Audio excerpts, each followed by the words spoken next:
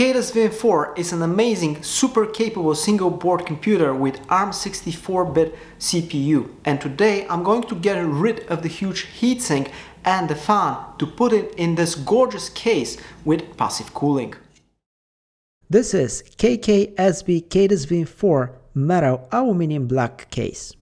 In order to assemble this case, I'll need some tools. Actually, the assembly process is straightforward, but I'll need a screwdriver. The first step is to remove the existing heatsink and fan from Khadas VIM4. There are 4 screws that hold the fan to the heatsink, but I've quickly realized that I can disassemble the whole heatsink without removing the fan. Of course, before removing the heatsink and the fan, I also had to disconnect the wires that connect the fan to Khadas VIM4. Now my Khadas VIM4 is free of the active cooling and I can proceed with the assembly of KKSB aluminum case. I have to remove the protective film from both sides of the thermal pad for the case. As you can see, I didn't remove the original thermal pad, so I'll have 2 thermal pads. I have to place the 3 control buttons to the relevant cutouts on the case. After that, I have to place in Khadas VIM4 and align it. Finally, to secure the board with screwdrivers on the bottom. Last but not least, there are 4 rubber feet. This metal case has been specially designed to fit Khadas VIM4 and it's not appropriate for older models.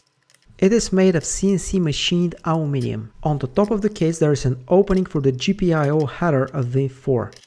Khadas VIM4 is a very powerful single board computer with a lot of interfaces, and this aluminum case has labeled cutouts for all of them.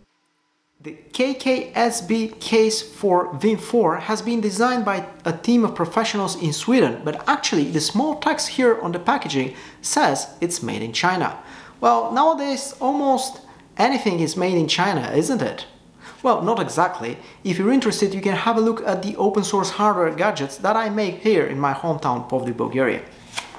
Mechanical keyboards, Internet of Things for home automation and Raspberry Pi add-on boards. They are all open source hardware and designed with the free and open source software tool KiCad.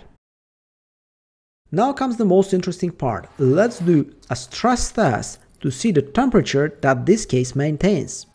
Before turning on Khadas VIM4, I have to do a little bit of wiring because I'm going to connect an HDMI monitor, a keyboard and a mouse.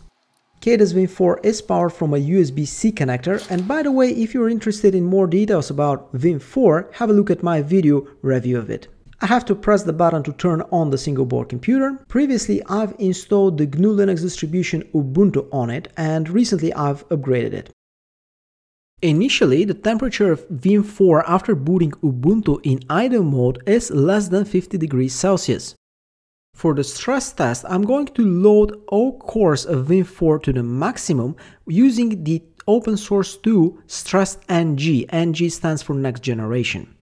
As you can see, I have opened 2 terminals. In one of the terminals I'll be running StressNG, and in the other one I'll be observing the temperature and the CPU load.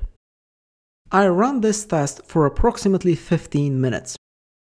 StressNG did an excellent job for me to keep the CPU loaded at nearly 100% all the time. Initially, the CPU temperature quickly went to 80 degrees Celsius, and after that it continued slowly rising. After approximately 15 minutes, the temperature went up to 89.2 degrees Celsius.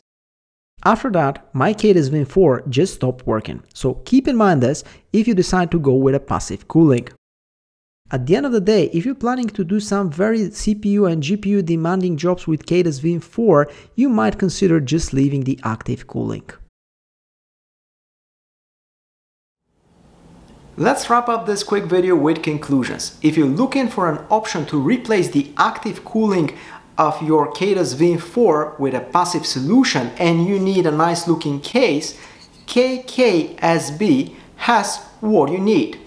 Thank you for watching this video. If you find it useful, please hit the like button and subscribe to my YouTube channel. Stay tuned for new videos.